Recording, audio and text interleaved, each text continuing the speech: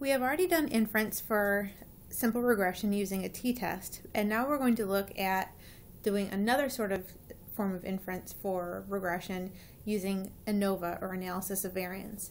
And we'll find that we get the exact same results when we do a two-tailed test, when we do this approach, but this will be a nice lead-in to Chapter 13 material when we have more than one predictor. So this is section 12.4, looking at an analysis of variance, or ANOVA table. So ANOVA, this is analysis of variance. And we already started looking at the different sources of variability when we were looking at R squared. We looked at sum of squares total, and that was actually the sum of squares regression, or the model, and sum of squares error. And we're going to look at those two components as well now in this analysis of variance table. So we've got source, and this is the source of variability in the response. There's total variability, and this is total variability in the response. And that can be broken up into two components. We've got the regression component and the residual component. And we can also see this as model and error, and that's actually what it's going to look like when we look at JUMP, or usually some other software packages. Now, this first line, the first row, is regression. And what this is really saying is how much is the error reduced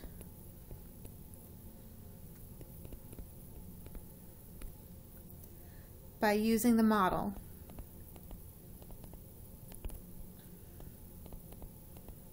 instead of y bar to predict y. And that's familiar because that's what we talked about when we were looking at R squared. The residuals is saying how much error remains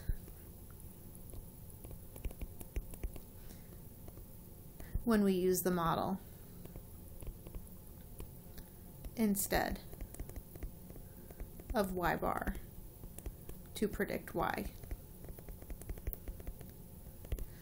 So we can think of this regression as explained error, or explained variability, and residual as what is left over, or how much error is unexplained variability.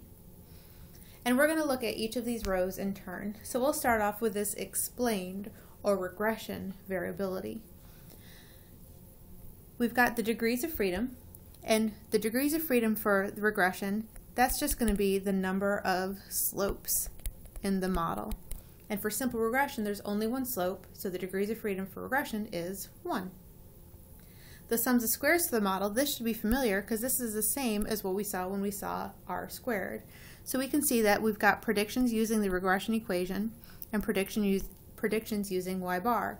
And we just want to know how different are they. And we hope that if we have a very steep slope, that these predictions are going to be very different, especially at the extreme ends of our x range.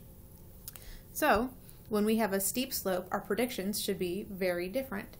And if we don't have a very steep slope, then these two values, y hat and y bar, will be very similar. So that's just our sum of squares. We can see that we are literally adding up squared differences. And then finally we have our mean squares, which is going to be denoted MS. And so for our MS regression, or our MS model, we have our sum of squares, so that's just a summation, divided by pieces of information, which in this case is 1, our degrees of freedom for regression, because there's only one piece of information, there's just one slope. And so this is literally our average squared regression.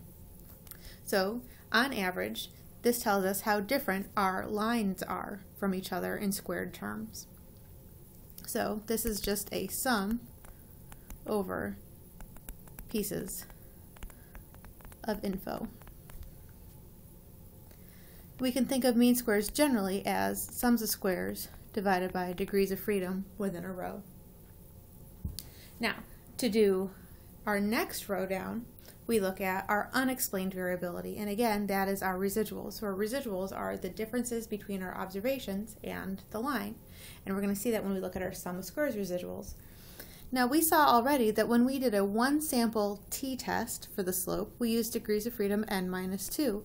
And we said that that was generally n minus the number of parameters in our simple regression equation. So for a t procedure, that's what we would use, and that comes from this residual error. For our sum of squares, we have our sum of squared residuals, or our sum of squared errors, and this is how different our observations are against our regression line. So we have our observations and we have our prediction equation, and we want to know how different they are.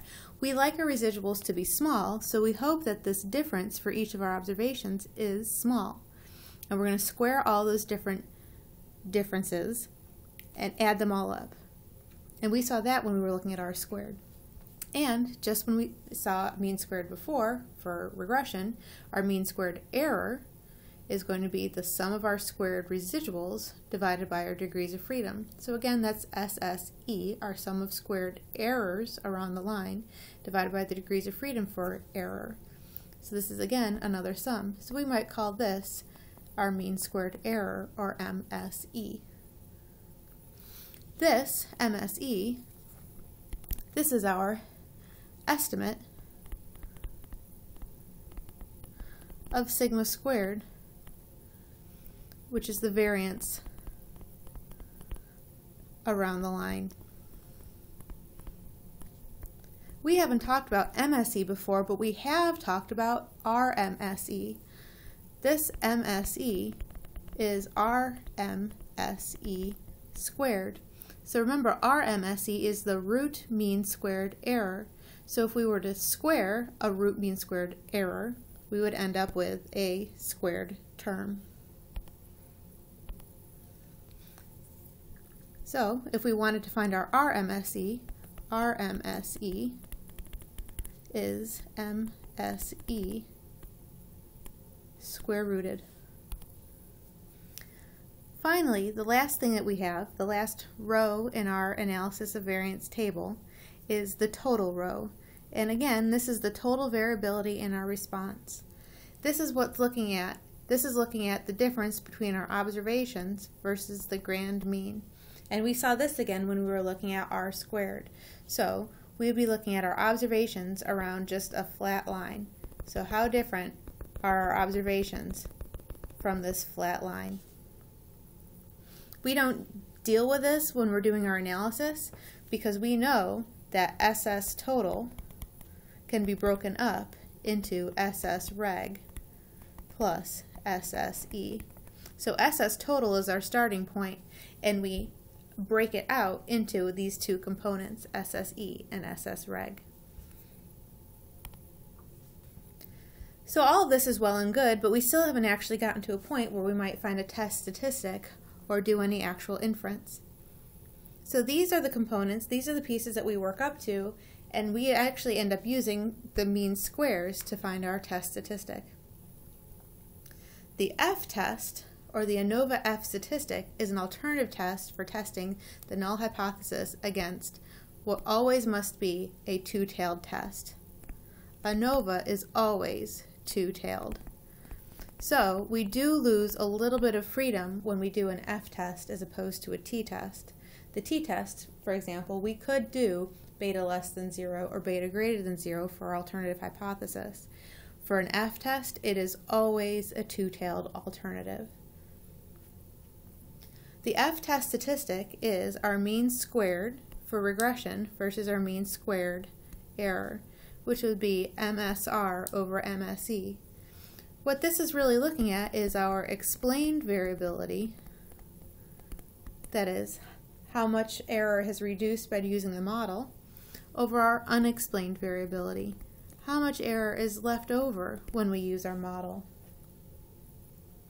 When we have strong evidence against the null that there is no linear association, will F be large or small? Well, if we have strong evidence, we should have a lot of explained variability and relatively little unexplained variability. Our residuals should be small. That means our unexplained variability should be small. And ideally, our slope should be steep. That would be a large effect.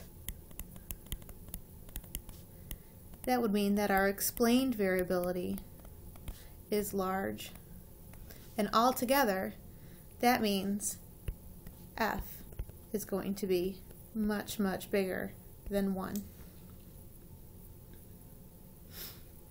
So let's look at our car weight and mileage data, and in this case we had a sample of 25 cars, and we measured their weights and mileages in miles per gallon. In this case, we can see that there is one slope because there was only one predictor, so we only looked at one simple regression model. Degrees of freedom for error, this is n minus 2, and our degrees of freedom for total is consistent with what we had before, which would be n minus 1. We can see that our sum of squares for model, sum of squares for regression, added together, our sum of squares for model and error total our sum of squares total. And we can also see that if we were to do sum of squares reg divided by 1, we get our mean squares for regression. Similarly, we see that sum of squares error divided by degrees of freedom for error, that gives us mean squares for error. This F ratio, this is our F statistic, which I call F obs. This is found by taking 630.925 and dividing by our MSE 9.097. Our F statistic is always going to be our model divided by our error. And we know, of course, always to ignore the stars and color coding in our p-values. So what does this F distribution look like? It's unlike any distribution we've talked about so far in this class in that it is very heavily right skewed. And when we have 1 degree of freedom, the mean is going to be about 1. So when the null is true, that is, when there is no linear association, that distribution is going to look like this. And so all the unusual values are going to be out here in the right tail. So even though we're doing a two-tailed test, that is, beta is not equal to 0, we're going to look for a p-value greater than our F obs.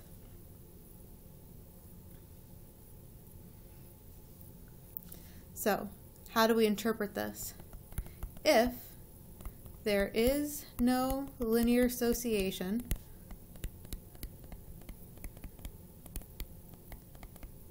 between car weights and mileage,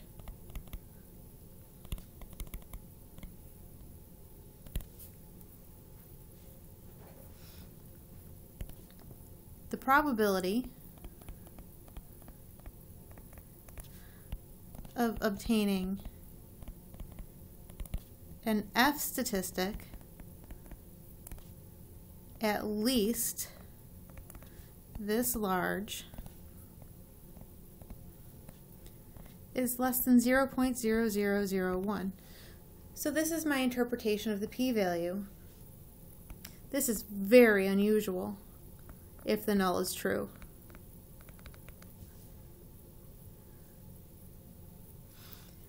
What does my F statistic mean? We have observed 69 times more explained variability than unexplained variability.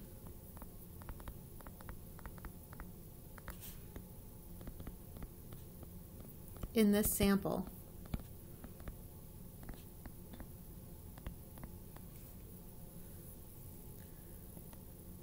That's a lot.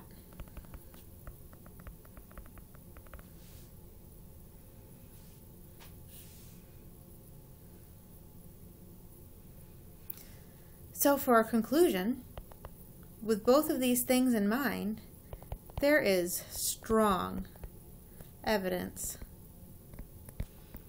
of a linear association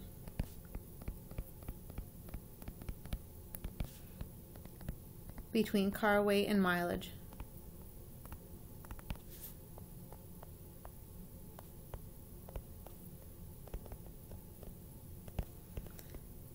Given the large effect, in this case our F statistic, and very small p-value.